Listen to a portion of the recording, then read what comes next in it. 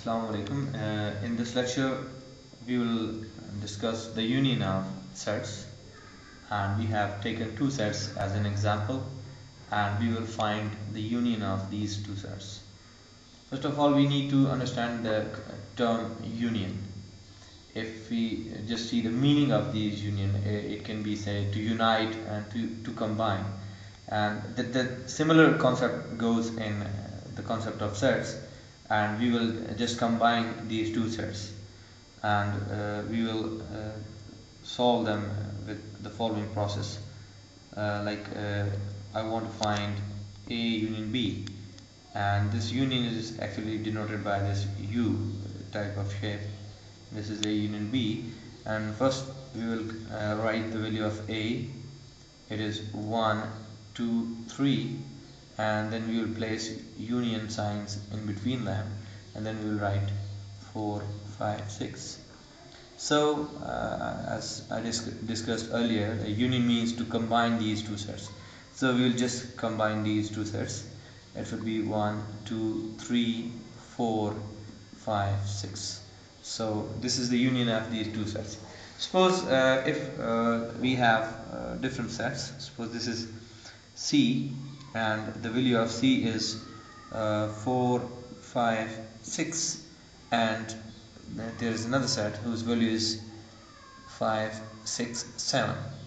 So now when we will calculate the value of C union D, it would be the value of C, then the symbol of the union, and then the value of D, 5, 6, 7. Now if we combine them, there are few elements which are common, like 5 is in C as well as in D, and there is also 6 which is in C as well as in D. So when we will be combining these two sets, we will just take them as a single element, because if we repeated them, then we will violate the basic definition of the set, that it should have distinct elements. So we will just write 4, then we have two 5s, but we will just write 1 5, then the 6, and then the 7. So this is how we perform the union of two sets. Now we will discuss the intersection of two sets.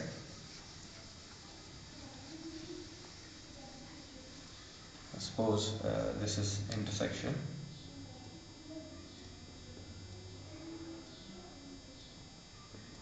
Intersection of two sets, and again I will take two sets as an example. Suppose I have 1, 3, 5, and the other is 3, 5, 7.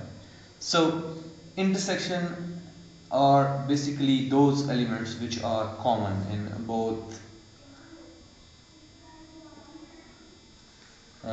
in A and B. So we'll just write A, then inverted U. It's kind of inverted U, and this symbol is used for intersection. So it is read as A intersection B. This is equals to, first we will write the value of A. It is 1, 3, 5, and then I'll write just put the symbol of intersection between them, and then I'll write the value of B. And now, as I have already told you, that the intersection means the common elements. So we will just write the common elements. So we just encircle the common elements. This is 3, and then the other common element, this is 5. So this is our intersection. And when we have no element in common, we say that these two sets are disjoint. Suppose let's consider another example. We have C, this is 3, 5, 7, and we have a set D, and that is 2, 4, 8.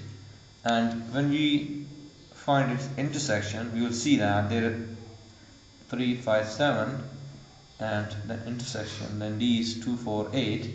Now if we look at these two sets, then we see that there is no common element. So the set will be the empty set because it contains no elements. So the C intersection D is actually empty, and then C and D will be called disjoint sets. So this is how we calculate the union and the intersection of sets. Now we will look on another operation which is performed on sets, and that is the difference of two sets.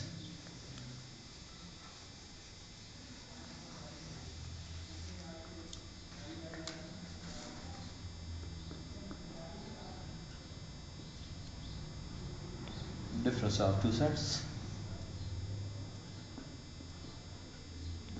Again, I'll just take a few examples. I have 1, 2, 3, 4, and the set B is 2, 3, 4. And now I want to calculate A difference B. There are different notations which are used for difference. Some people just write hyphen or minus sign to represent the difference, and sometimes it is backslash which is used for the difference. We can just write A difference B, or we can write this way, this is A difference B. Again, we will first write the value of A. It would be 1, 2, 3, 4, and then we will write the negative sign or minus sign, hyphen sign, difference sign, you can say anything. Then the value of B, this is 2, 3, 4. So actually the difference means those elements of A which are not in B, those elements of A which are not in B. So just cancel out these elements. 2 will cancel out 2, 3 will cancel out 3, and 4 will cancel out 4. Now all we have to do is to see what is left behind in the first set, that is A. And so 1 is left there, so the difference is 1. Now I want to calculate B minus A, suppose. Then I will just write the value of B, 2, 3, 4, then minus 1, 2, 3, 4, and again I will cancel the same elements like this. And now there is nothing left in the first set, so the difference will be empty set. Again, I will emphasize that the answer will be those elements which are left in the first set. We don't have to consider the second set. We will just look at the first set. And let me explain it with another example. Suppose now I have a set which is suppose I have C. This is A, B, C and D, and I have another set that is D, and which has B, C, D, E, and I want to calculate C minus D. Again, I'll write the value of C. It is A, B, C, D, then difference sign, then B, C, D, E. Now I'll just cancel the same elements. B will be cancelled with B, C will be cancelled with C, and D will be cancelled with D. Now which is left in the first set? As you can see, that is A.